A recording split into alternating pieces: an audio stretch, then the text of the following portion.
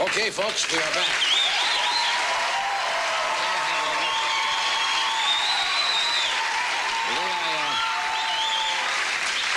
The way I have it on my scorecard so far, the bumper sticker and the weenie got the big laugh for the night.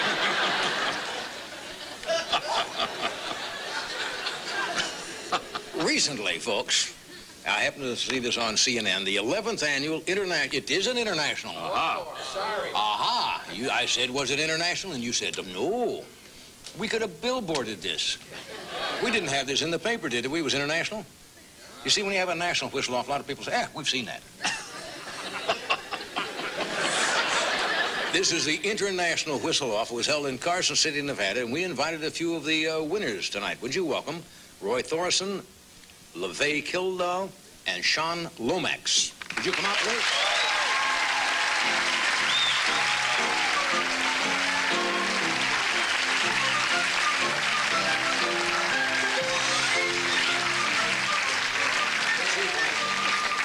Let's see if I have the order here. You're Sean. Yes. You placed first in classical. And did I pronounce your name right? LeVay? LeVay, yes. LeVay Kildow?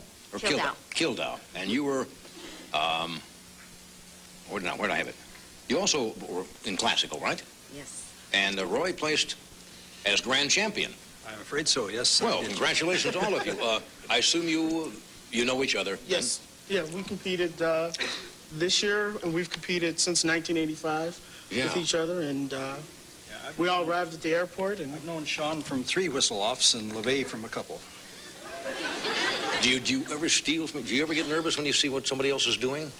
That you know there might be whistling better than you are that particular year? He's practicing my song that I'm going to do tonight. You're kidding. Yeah, we're backstage doing each other's tunes. Yeah. How did you get started in this? Either one of you. Roy, how did you start? Well, I've been whistling as long as I can remember. I started when I was 6 and practiced for 40 years, and then before I stepped on stage in Carson City. Yeah. And then I all of a sudden realized I had the performer bug, and away we went. LeVay, how about you? I've been whistling since I was 4 years old, and never thought about champion whistling until I met Roy at the expo in Vancouver, British Columbia, in '86. Yeah. I was performing there, and she was in the audience, and here she was puckering up, and I saw her, so I just went. I became so caught up in the emotion of the poet and I, which Roy was whistling. Yeah. Is that the way you recognize? You see a pucker? Oh yeah. When I see a girl puckering up, I respond every time. Yeah. Sean, how about you?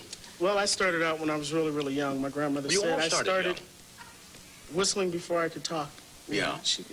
So.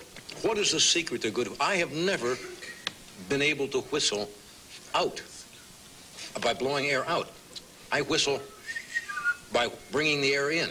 Is that wrong? No, I do both. In other words, you can... I do out and in at the same time. So you don't have to take any beat. You can just... No, I can just keep sustaining a note for indefinitely until... Now, you're in the Navy. You're stationed on the ship... USS Buffalo. It's a submarine out of Pearl Harbor, Hawaii. Yeah. Now, that's...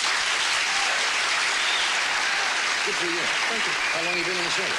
I've been in the service now 10 years. Yeah. 10 years since I was 18. Submarines are rather confining. What's the complement of a submarine? We have... if it's not a secret. We have over 100 people on board. Yeah. Now, when you're whistling in a submarine, and isn't that... You practice there? No. The whole point of submarine is to be stealth. So, we have to be quiet. So when we're underway, secure the whistling. And you can go out for months, right? Yeah. Yeah, and when you got 100 guys in the sub, you probably don't feel like whistling after a few months. That's something you would want to walk around doing a lot of. Okay, we're gonna take a break here, and then we're gonna have each of you do, I guess, what you did on the whistle-off, right? Yes. Okay, we'll take a short break and coming right back.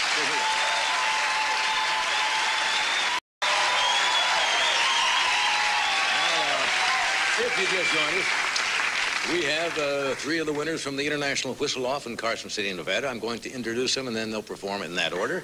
The first will be Roy Thoreson, LeVay Kildow, and Sean Lomax. So, Roy, it's all yours.